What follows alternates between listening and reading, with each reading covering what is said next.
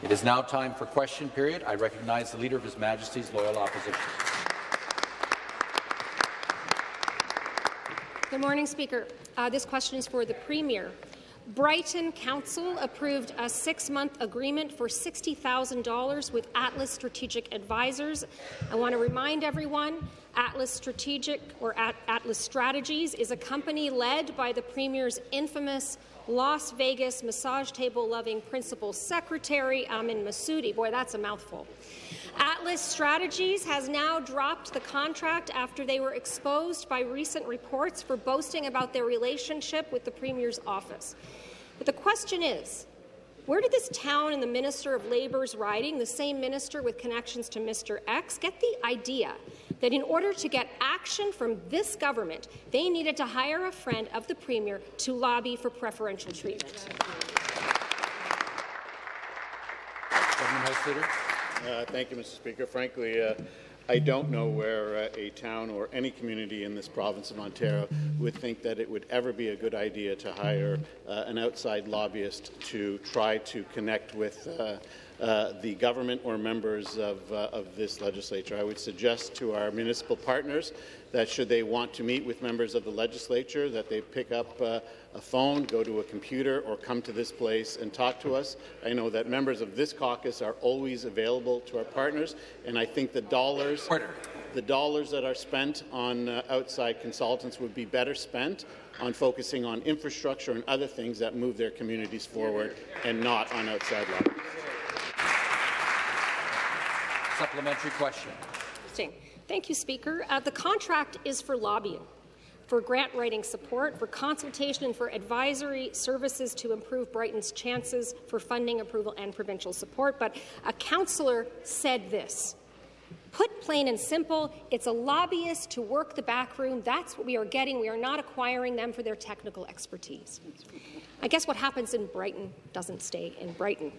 Is the Premier really okay with his government's reputation of catering to insiders in the back rooms?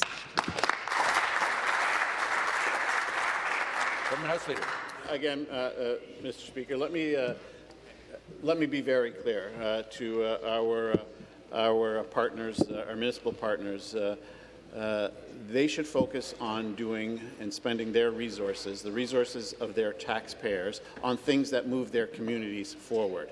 I have heard, as Minister of Municipal Affairs and Housing, as have all my colleagues, the importance of building water and wastewater, other infrastructure. So I say very clearly to them, focus those resources on that. Should you wish to reach out to members of this legislature, do so. We encourage you to do so. We have Roma, we have AMO, we have NOMA. Many of our ministers just came back from Sudbury, where they were meeting with municipal leaders. You have a Premier who hands out his cell phone number to every single Ontarian, Mr. Speaker, and I know that is the same process that many of our colleagues on this side do, Speaker. So very clearly, again, to any municipal council that is watching, focus your resources on what matters to your people. The final supplementary.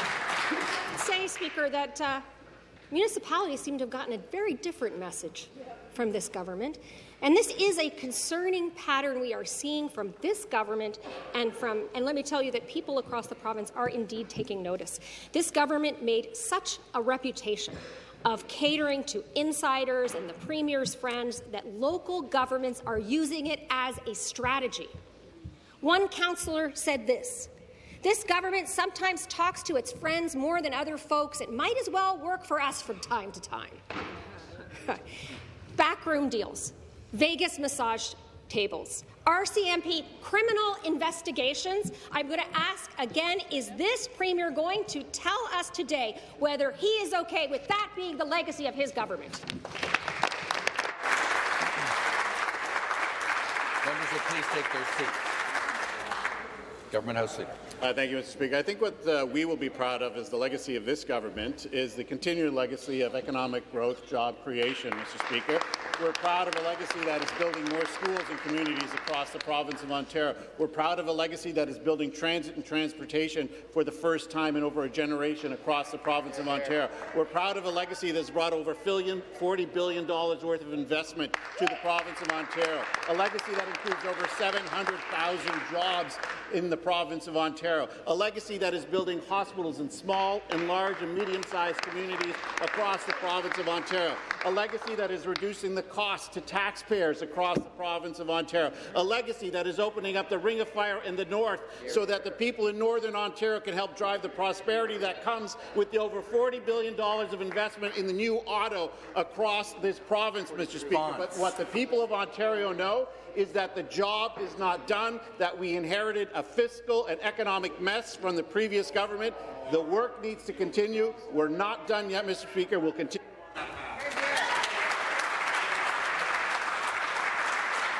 The next question, once again, the Leader of the Opposition. Thank you, Speaker. This question is again for the Premier. A few weeks ago, ACORN organizers from across the province led funeral marches to mourn the death of affordable housing in Ontario. Over the last decade, the average rent in Ontario has shot up at least three times the guideline rate, and I tell you, Speaker, that is just too darn high. One of the first things that this government did was to take away rent control for tenants living in new buildings, allowing these big corporate landlords to raise the rent to whatever they wanted. And last year, a tenant here in Toronto faced a rent increase of $7,000 per month. Why does the Premier think that corporate landlords should be allowed to raise rent by $7,000? Municipal Affairs and Housing. We've talked about this a lot, haven't we, colleagues? We talked about a program that was brought in by the NDP government between 1990 and 1995, and that was to remove rent controls from new purpose-built buildings because they were unable to get starts in the province of Ontario at that time, following a half-decade of disastrous Liberal government, Mr. Speaker. What we are doing has seen the highest amount of purpose-built rentals in the history of the province, Mr. Speaker, putting more supply online. And when you talk about affordable housing, colleagues, what we inherited in 2018 was an absolute disaster. And we have had to focus the last 6 years on renovating, rehabilitating, restoring old, outdated, affordable housing to the tune of 123,000 units across the province of Ontario. You know why? Because for 15 years, they, supported by them, did nothing. They didn't care about the tenants that lived in those affordable housing units. We're investing billions to make sure that those units are up to code, and not only that, that they're beautiful places for people to move, live, and create memories going forward. A supplementary question. Well, Speaker, I'd say the minister needs to get with this century and the reality of people today. You know what happens when you get rid of rent control? Two things. First, corporations make more money off people who have no money, and then rent goes up and people lose their homes. That's what happens. And you know why? Because unethical corporate landlords know that if they can get rid of their existing tenant, they can raise the rent to whatever they want. The NDP, we have called over and over for this government to take away this harmful incentive. We need to protect the supply that we already have of affordable housing by bringing in stronger rent control. Why won't this Premier ensure any new tenant will pay what the previous tenant would have paid? Members will please take their seats. To respond, Minister of Municipal Affairs and Housing. Thank you very much, Mr. Speaker. What the Leader of the Opposition would do, and what they constantly do, right, is they talked about this yesterday, right? They create enemies out of everybody, right? So if you are somebody that builds a home, you're an enemy. If you're somebody that builds affordable rental housing, you must be an enemy, because that is what the NDP want to do. They want to drive down the province of Ontario. But what are we doing? We're building up the province of Ontario. The policies that we have brought in have seen the highest level of purpose-built rental housing in the history of the province. But more importantly, Mr. Speaker, we inherited a province where affordable housing was on the brink of collapse, where so many of our units were outdated, they were needed to be renovated, that we had to move people out of those units. We had to move people out of those units across the province of Ontario because they were unfit to be lived in. Why? because for 15 years, the Liberals, supported by the NDP, refused to make those investments. We have made investments so that 123,000 units can be lived in by people, Mr. Speaker, and lived in dignity in communities that they're helping to build. And the final supplementary. I'll tell you what we will never do, Speaker. We will never support anyone who exploits hard-working working people in the province of Ontario. We will never be friends with them. I want to talk about another loophole that is exploited, and that's the above-guideline increase, or what we call AGI. Last month, CBC found that over half of all AGI applications came from just 20 large corporate landlords, friends of this government, Speaker. AGIs are supposed to be used just for things like extraordinary and unexpected expenditures that aren't covered by basic rent. I'm explaining this to the members opposite so they can follow along. But the government is allowing AGIs for things like routine maintenance or for luxury renovations that aren't necessary. So I want to ask the Premier again, when will this government crack down on the unethical use of AGIs?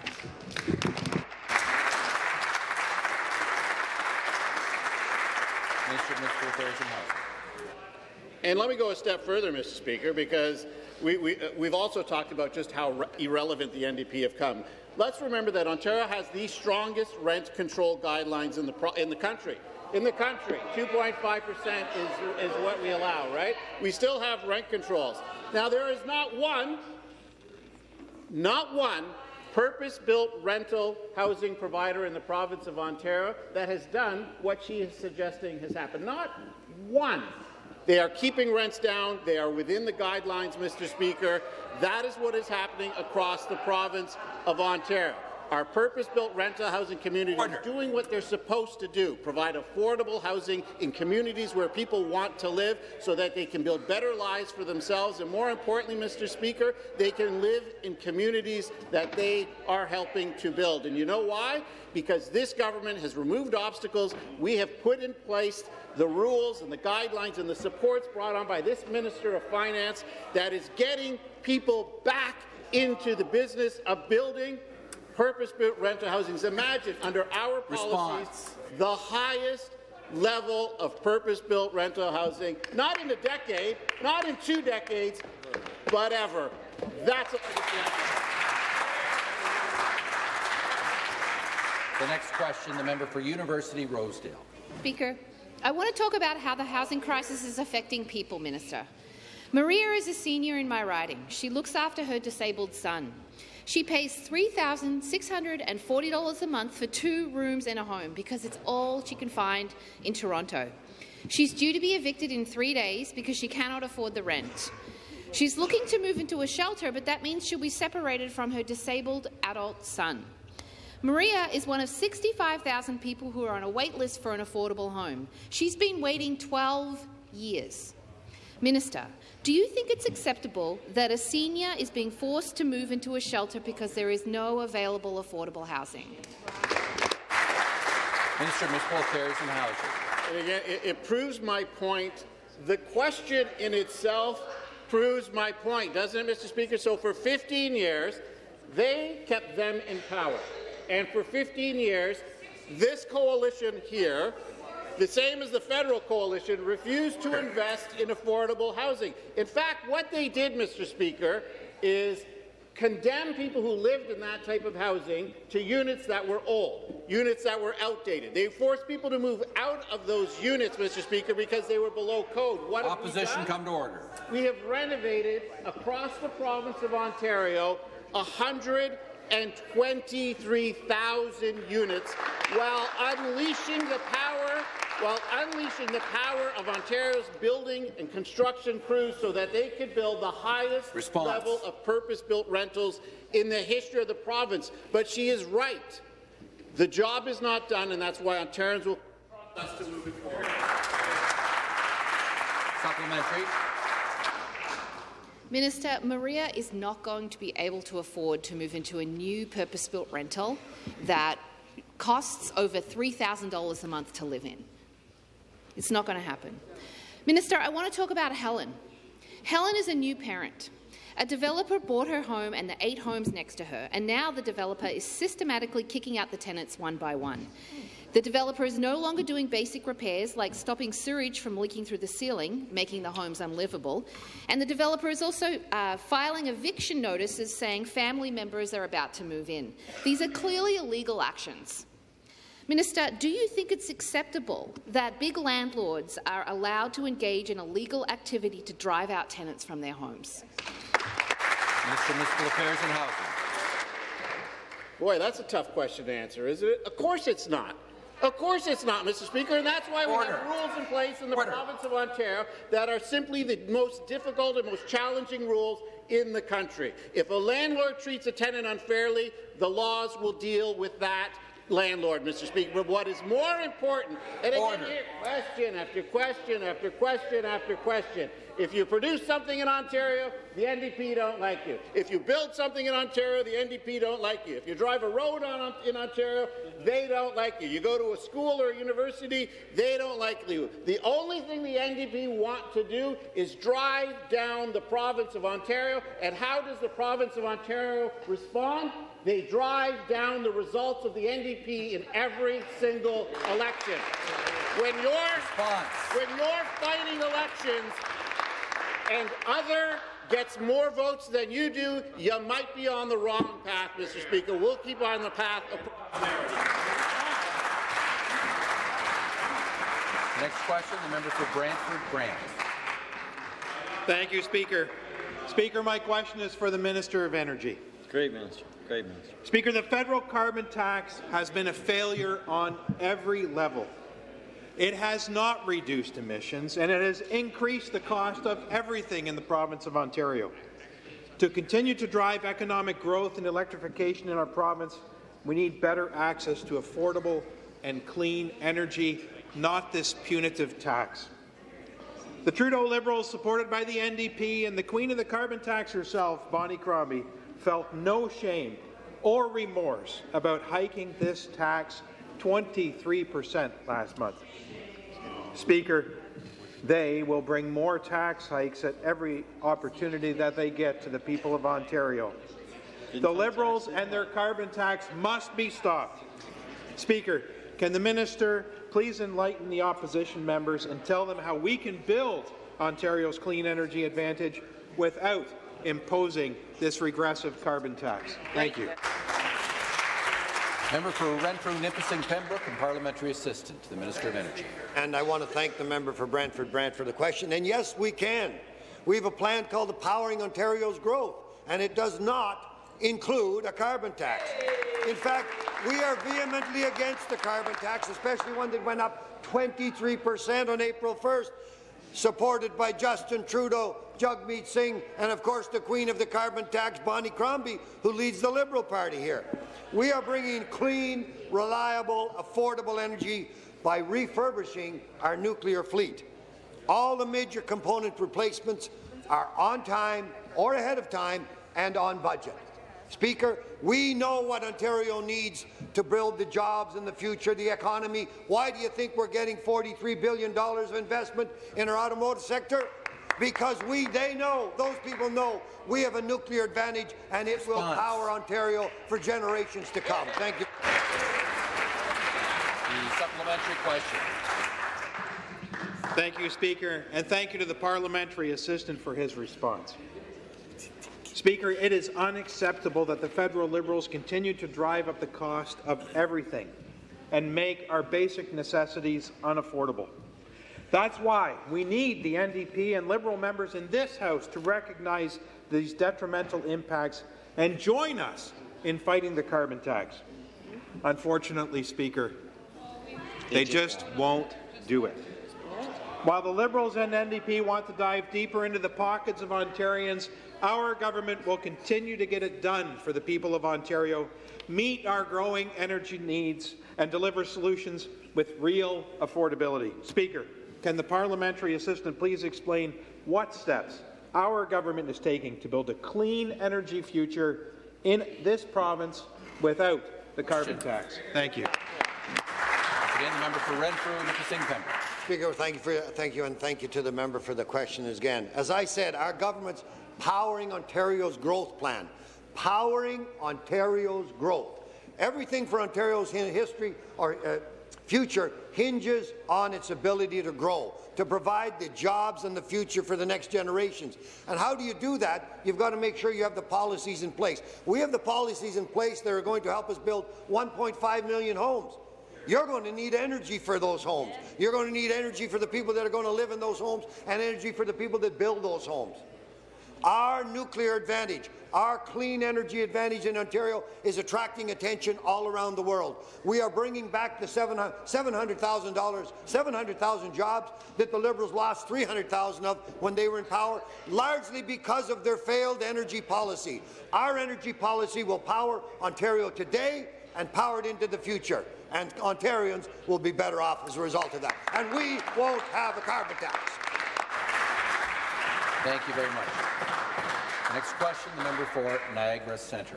Thank you, Speaker. Through you to the Premier. Last year, the former Minister of Municipal Affairs and Housing began an audit of municipal governments after the Premier claimed municipalities were wasting money.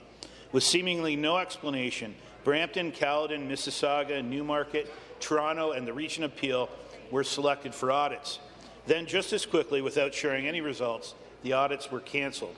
My question, did the minister cancel and hide his predecessor's audit because they failed to find significant waste at City Hall? Minister of Municipal Affairs and Housing. When your leader starts the first question about a municipality wasting money on a lobbyist, maybe your fourth question of the day shouldn't be our municipal partners aren't necessarily wasting money, Mr. Speaker.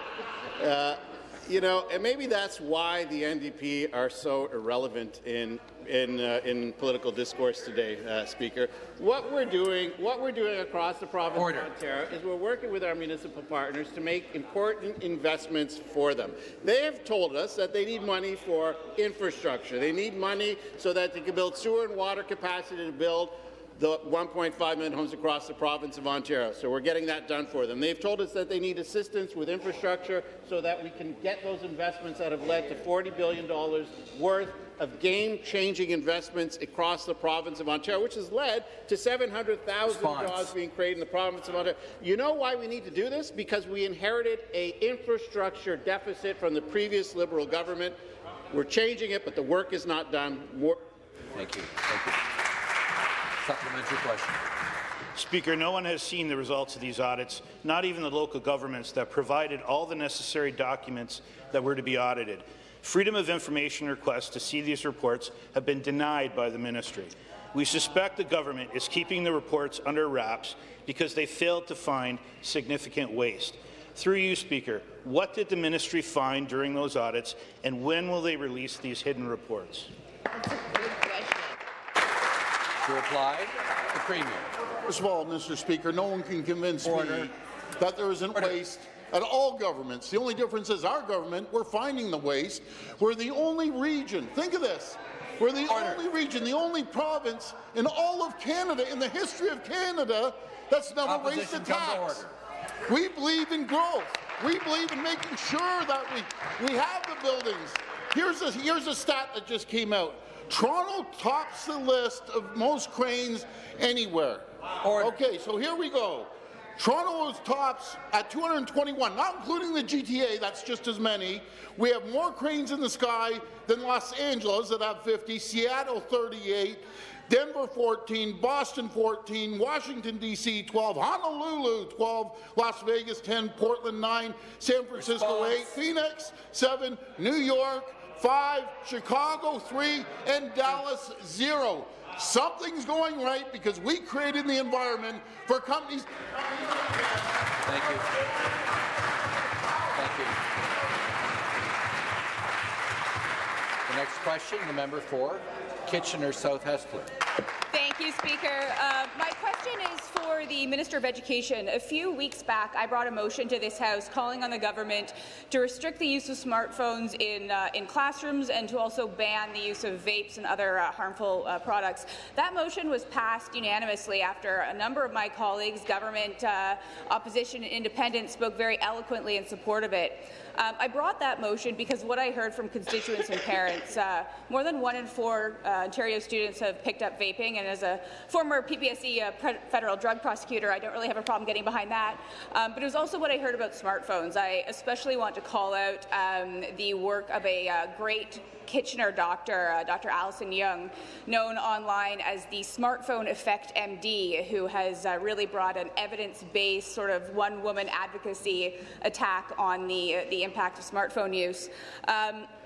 Following that, the ministry brought an announcement about new efforts to combat smartphones and vapes in classrooms, and I would appreciate it if the minister could please elaborate on what the government is doing. Minister of Education. Thank you very much, Mr. Speaker. I do want to thank the member from Kitchener-South Hesper, another fellow millennial, not ironically taking action to restrict cell phones and technology in schools. I want to note, Mr. Speaker, that 2 weeks ago we announced a plan to get cell phones out of sight and out of mind when it comes to our schools, and it's overwhelmingly supported by Ontario families.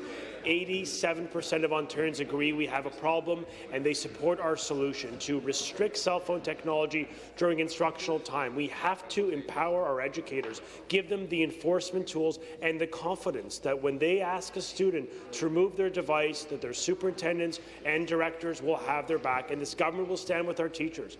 We're asking parents to speak with their kids, to recondition them to this behaviour, because the mental health data is clear. The academic data is clear.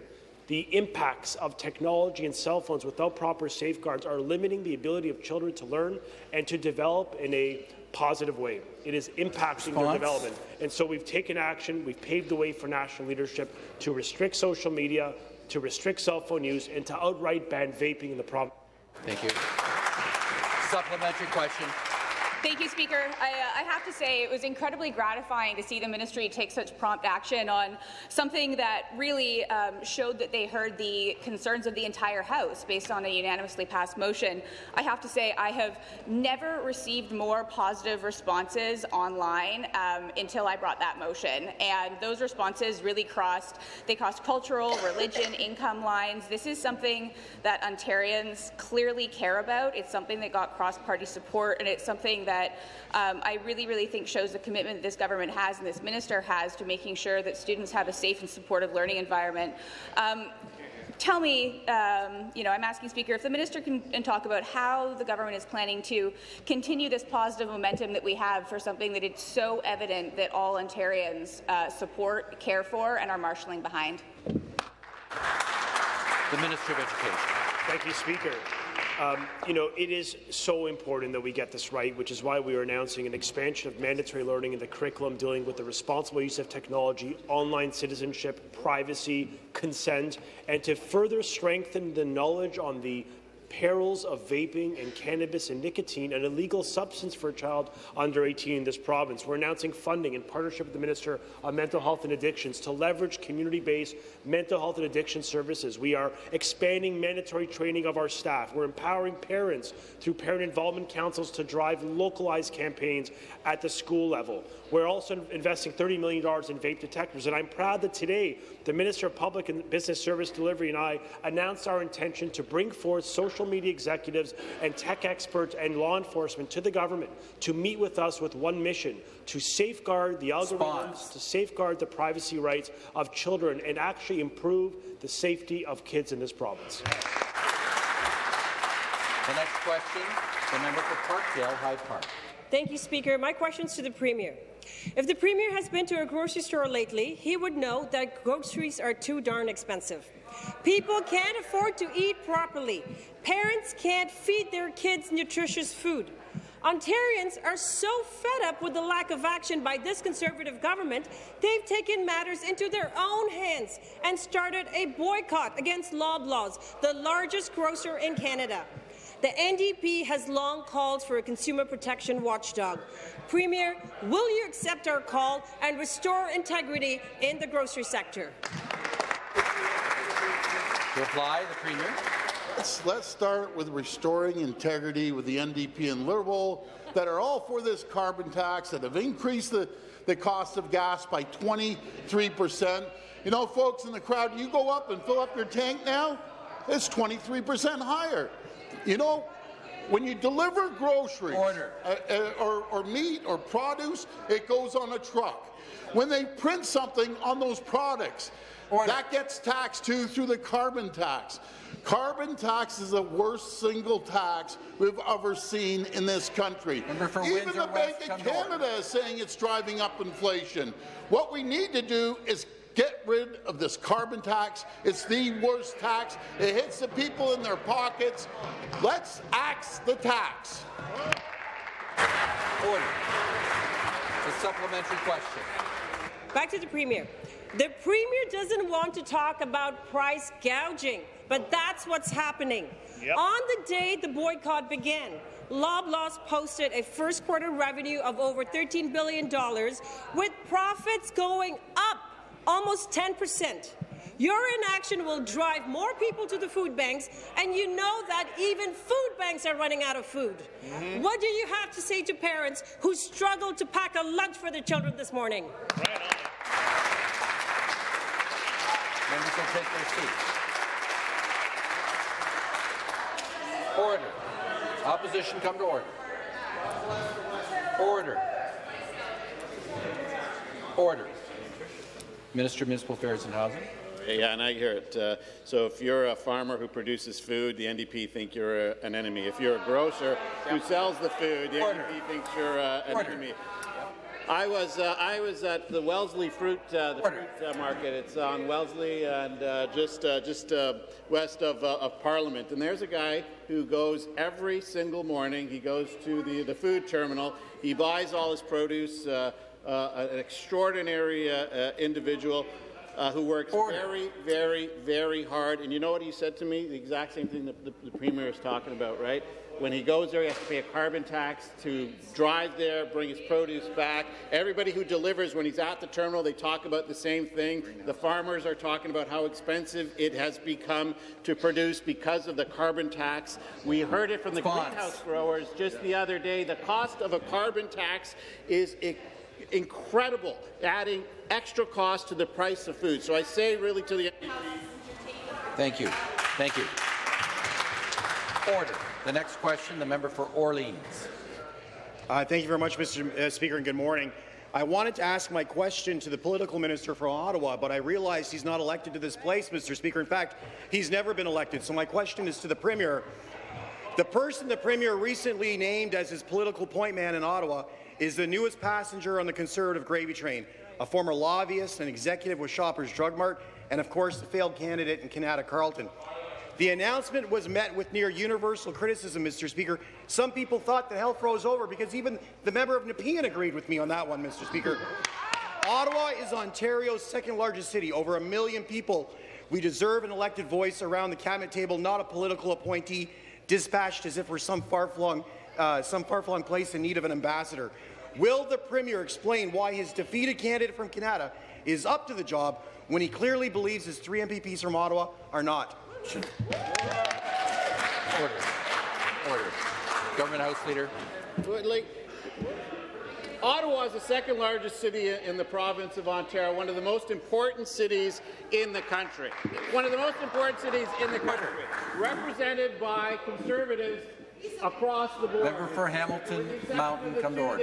Member for Toronto Centre, come to order. In the years that they were, you know why we have an office in Ottawa? It should have been there many years ago, like the federal government has offices in every other major city. But you know why? Because we are undertaking the largest expansion of health care in the history of Ottawa. The largest expansion of health care in the history of Ottawa. Because we've come to a new deal with the City of Ottawa to upload some of the roads, to ensure that they can progress, Mr. Speaker. You know what the Mayor of Ottawa said? That it is a game changer for the City of Ottawa.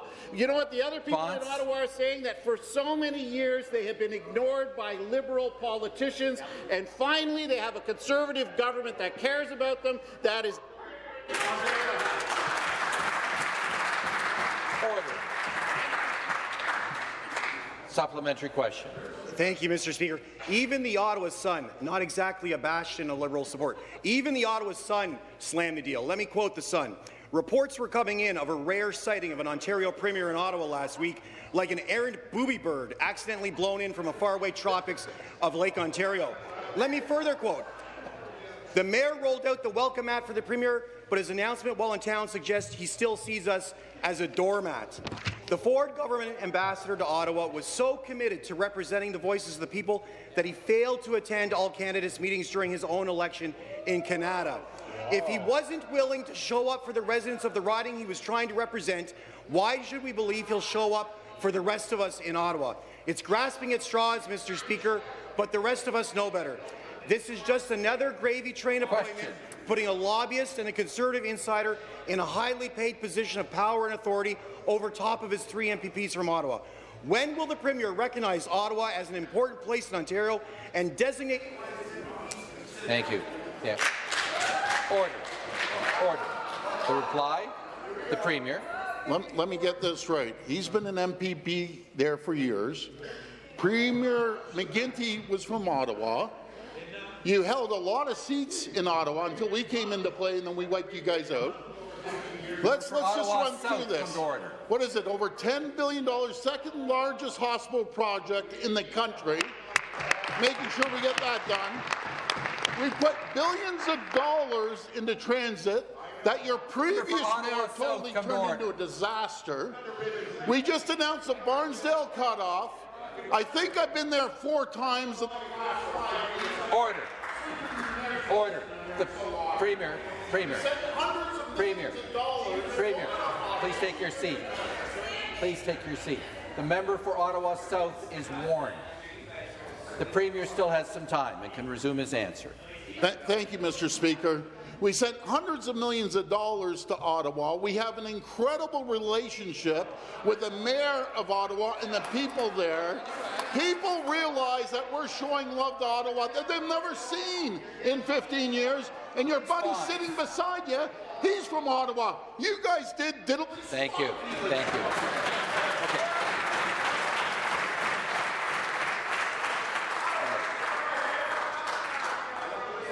The member for Niagara West will come to order. The member for Orleans will come to order. The member for Ottawa Centre will come to order. The member for Hamilton Mountain will come to order.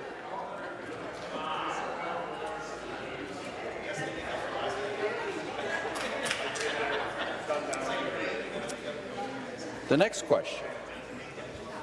The member for Mississauga, Aaron Mills. Thank you, Mr. Speaker. My question is for the Minister of Energy. The Liberal carbon tax continues to make life more unaffordable for families in Ontario and across the country.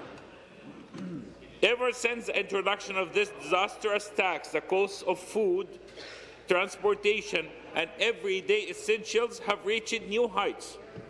Contrary to what Liberal members in this legislature have said, the carbon tax is not the best interest of Ontarians. Mr. Speaker, don't take my word for it. Ask any Ontarians and they will tell you the same thing. Even the Liberal Premier of Newfoundland Labrador opposes a federal carbon tax. Really? While the independent Liberals, under the leadership of the carbon tax queen Bonnie Crombie, continue to champion the regressive tax, our government is standing up for Ontarians and calling for its elimination. Speaker, can the minister please tell this House why the carbon tax needs to go? Member for Renfrew-Nipissing Pembroke, the Parliamentary Assistant Minister of Energy. The member for Mississauga, Aaron Mills, for his excellent question as well. You know, he spoke about, what was the words? Essentials. Essentials. Driving up the cost of essentials. Now, how much crueler can you get than when you're driving up the cost of essentials? And, you know, all across the supply chain, our farmers, they don't just feed cities, they feed all of us, but the cities should understand it better than anyone. They should understand it. Everything that a farmer puts into that products, when they finally make it to the shelves or make it to your kitchens, those costs have been driven up by the carbon tax. The Liberals and Bonnie Crombie, they are happy to let, okay, John, we'll get you. Well, thank you, John. They're happy to let people suffer under the burden of that carbon tax. But we, in the PC government under Premier Ford, are not. Farmers feed cities, farmers feed us all. Everything in the supply chain is driven up by that carbon tax. It is time to axe the tax. Remind the members, make their comments through the chair and through each other by a riding name or ministerial title as applicable. Supplementary. Thank you, Mr. Speaker, and thanks to the parliamentary assistant for the response. The carbon tax is unfair to every Ontarian, including the hard-working men and women that grow high-quality, healthy food for our families. Not only does it hike production costs for farmers, but it bunches those who are already utilizing environmentally responsible practices. Speaker, the federal Liberals and their provincial counterpart need to step up and do the right thing. Stop ignoring families, businesses and farmers. Scrap this tax now. Speaker, can the parliamentary assistant please explain how the federal carbon tax is negatively impacting Ontario farmers? Member for Renfrew, Nipissing, Pembroke. Thank you to the member again for a supplementary question. And yeah, this is all about farmers and the food supply and what the carbon tax is doing it. You know, on the farm, and I want to thank our Minister of Agriculture for how she continuously supports our farming communities out there. But there's not many things on that farm that aren't driven by energy costs as well. And we know last week we had the TOGA folks here, the Ontario Greenhouse Alliance, and how their costs are driven up because of the carbon tax. Because how much? 30%. 30%, the minister tells me, because if you've got greenhouses, they've got to be heated. If you're drying grain, that requires heating. Whether it's propane or natural gas, it requires heating. It requires energy. Everything that happens on that farm is affected by the carbon tax. And for those people out there, they really have to focus on understanding what that tax is doing to the cost of food on their tables. It's an absolutely wrong-headed way to try to raise revenue. The federal government, under Justin Trudeau, Bonnie Crombie, has to stand up, and the NDP, if you want to be recognized properly, stand with us in Premier Ford and be just like we are. Ask them to scrap the tax. The next question, the member for Oshawa. Thank you very much, Speaker. My question is to the Premier. Car thefts are on the rise, and we are not doing everything we can in the province. Recently, OPP Commissioner Thomas Carrique told a House of Commons committee that inspections of vehicles with problematic VINs should be mandatory, but Ontario doesn't do it. In Ontario, someone can steal a car, register it, and no one checks. This isn't just a loophole, it's a drive-through lane for car thieves. So will this government commit to VIN inspections and actually protect drivers from car theft? Reply, the Solicitor General. Well, thank you, Mr. Speaker. There's no government in the history of Ontario that has taken public safety more seriously than this government led by Premier Ford. And he leads it every day by saying that it is absolutely crazy that our doors are getting kicked in at 5 in the morning and people are demanded to hand over their keys. But you know what, Mr. Speaker? Our government is acting. That's why we came forward with 2 asks for the government in Ottawa, the federal government. Have minimum sentencing on those people that think it's okay to steal our cars, number 1. And number 2, step it up at the ports of Montreal and at the rail ports and in the intermodals where we are not inspecting the containers going outbound the same as they are inspecting them coming inbound. It's so simple. The federal government has an opportunity, and you know what? The NDP across the way can call their friends in Ottawa and say, we stand for public safety. This is unacceptable. Response. The supplementary question, back to the member for Oshawa. Thank you, Speaker. People are understandably worried about having their vehicles stolen.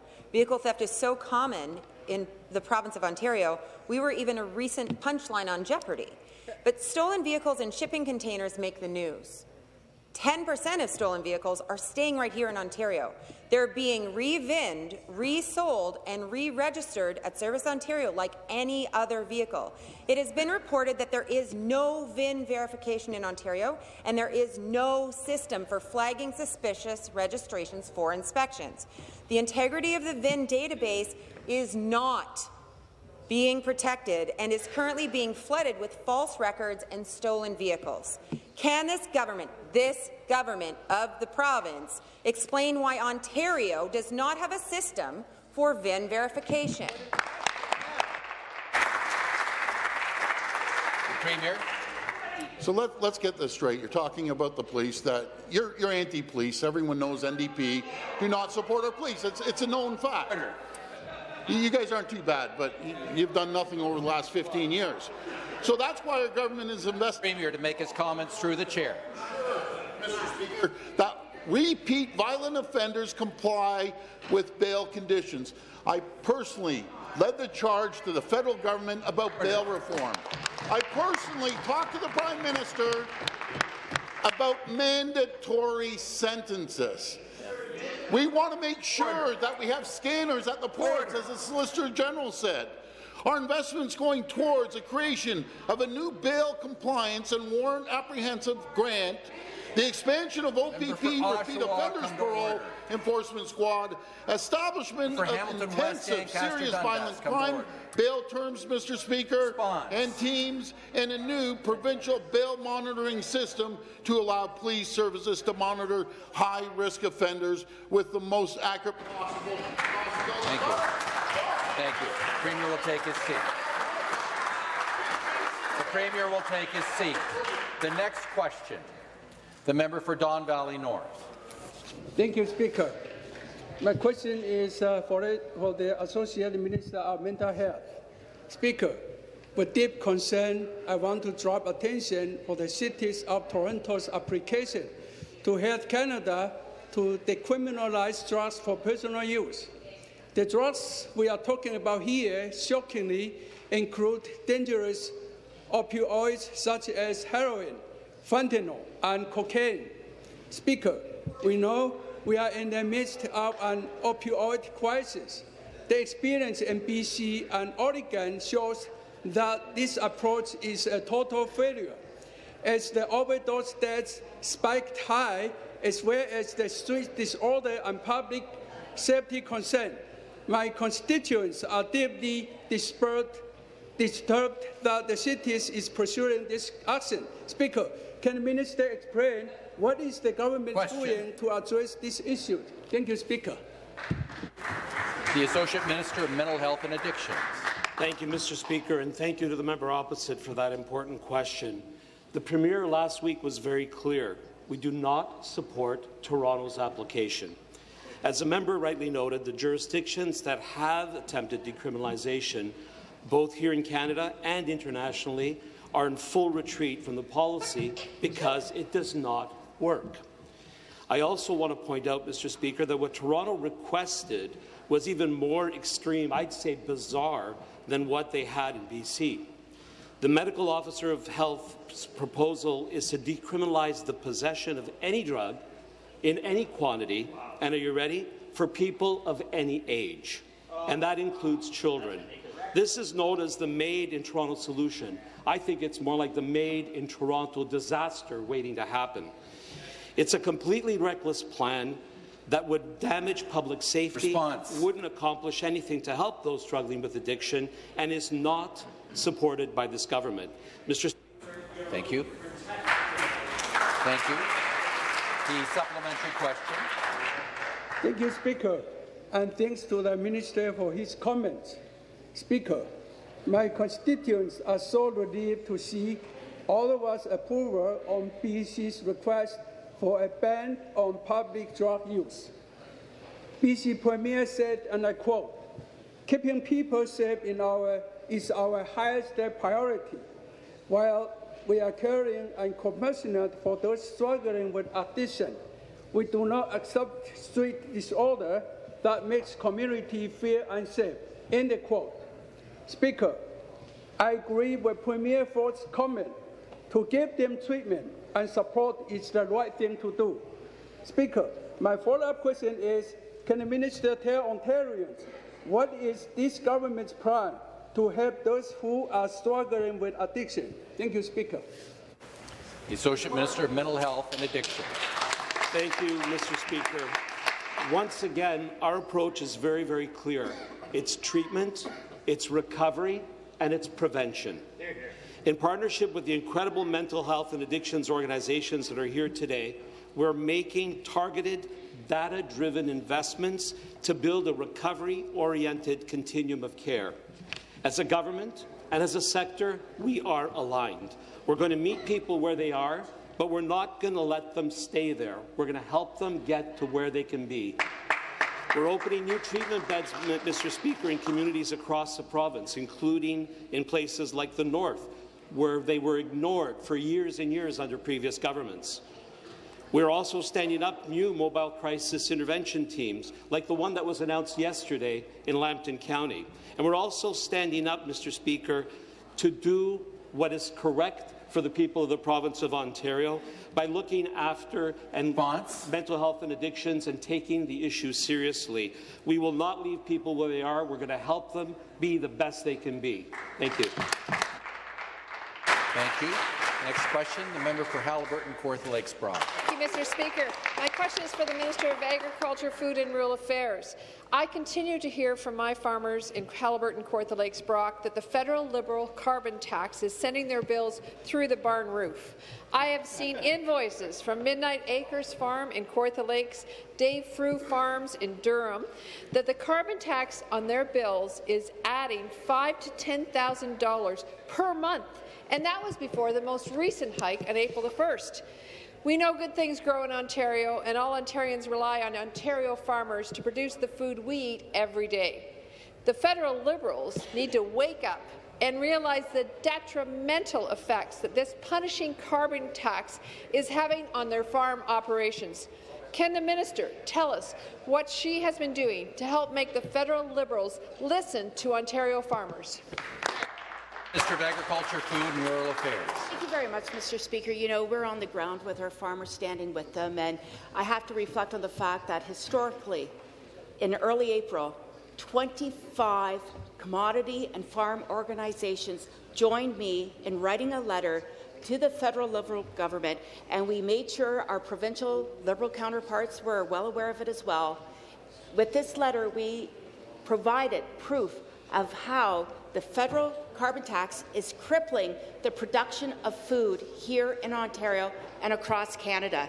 You know, we have all kinds of references. I have a bill in front of me right now that just earlier this year, before that 23% increase, a farmer was paying $4,666 on his energy bill.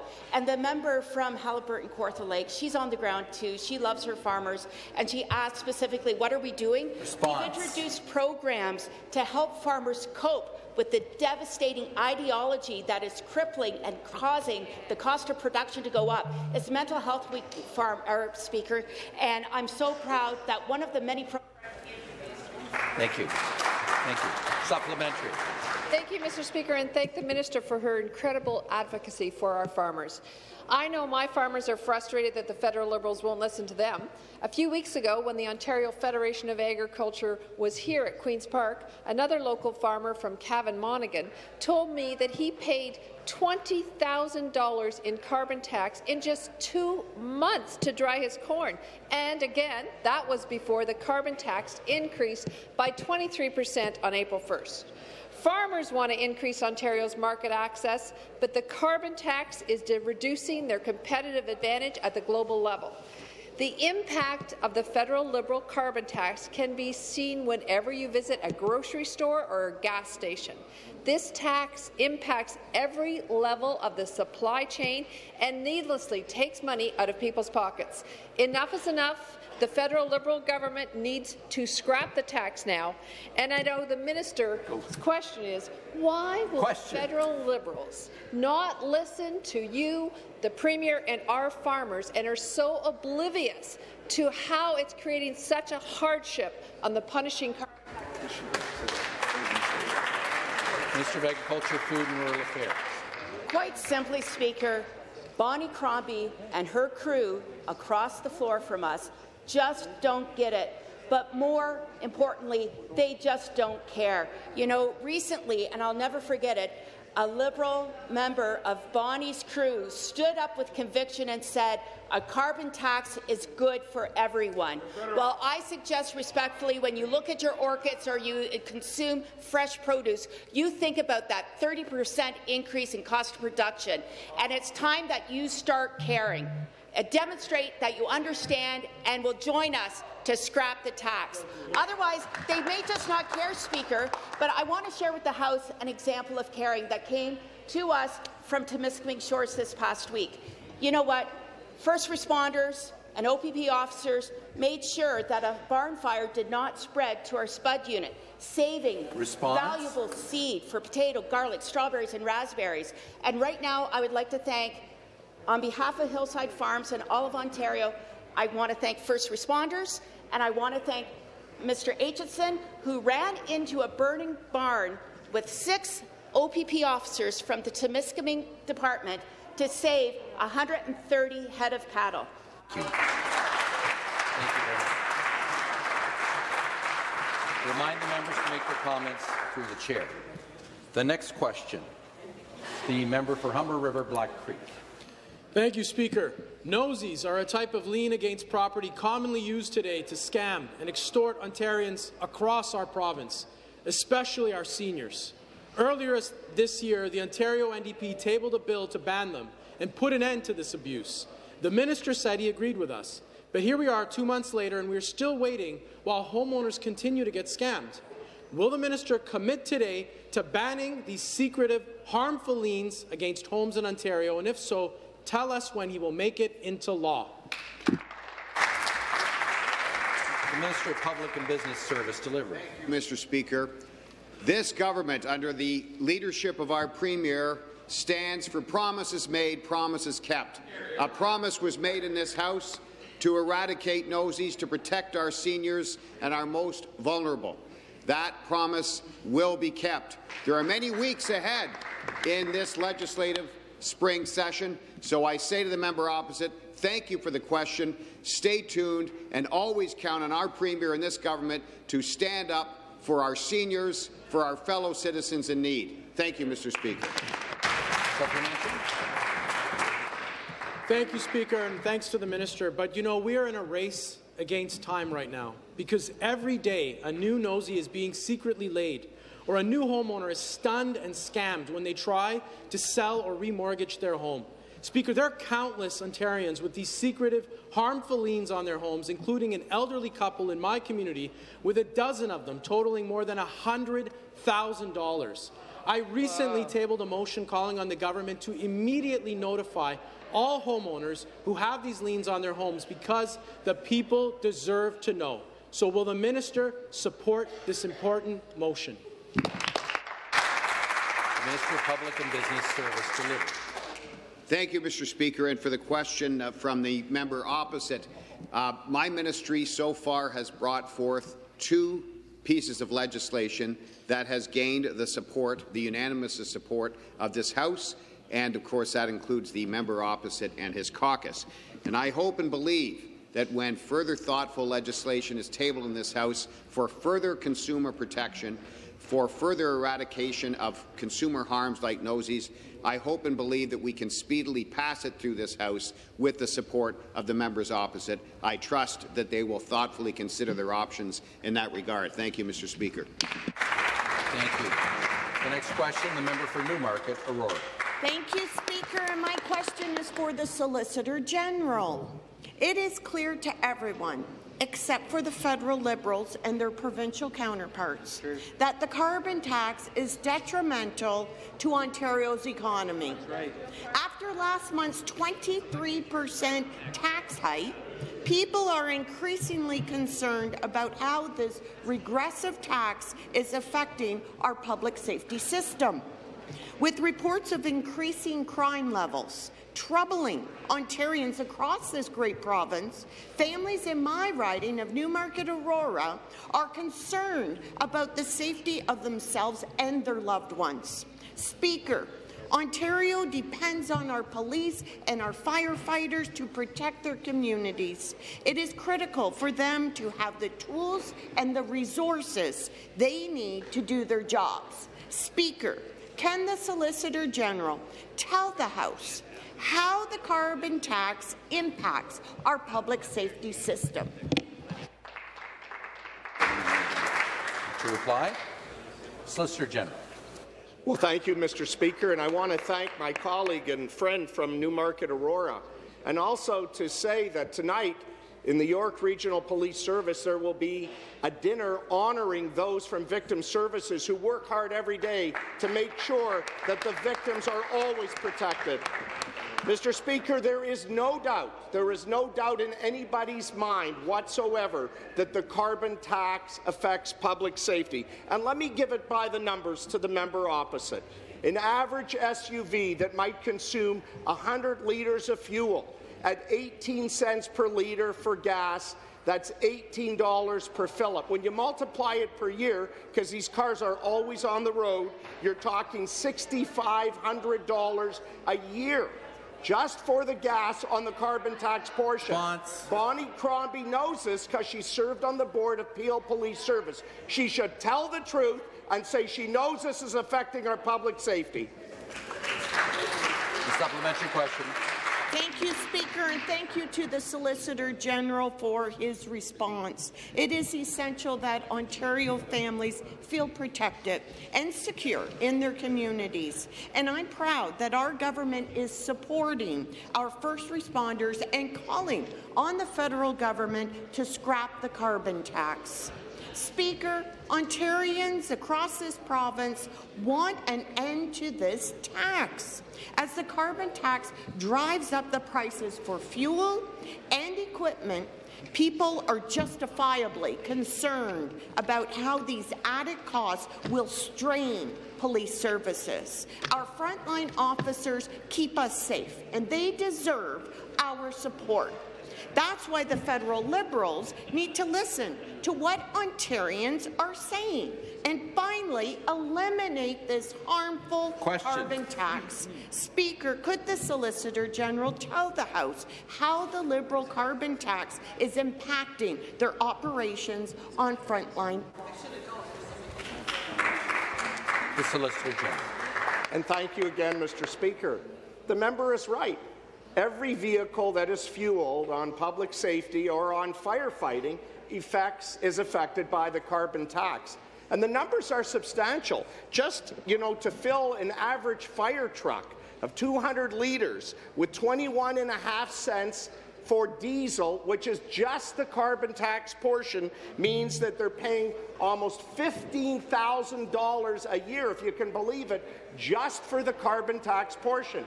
And Mr. Speaker, who knew about this? Bonnie Crombie. As the mayor of Mississauga, she knew the budget for the Mississauga Fire Department. She knew the budgets for the Peel Police Service budget because she was on that board too. It's time that Bonnie Crombie tells the truth, owns up to it, calls her friend Justin Trudeau and say, I'm not in favour of this tax. That concludes our question period for this morning.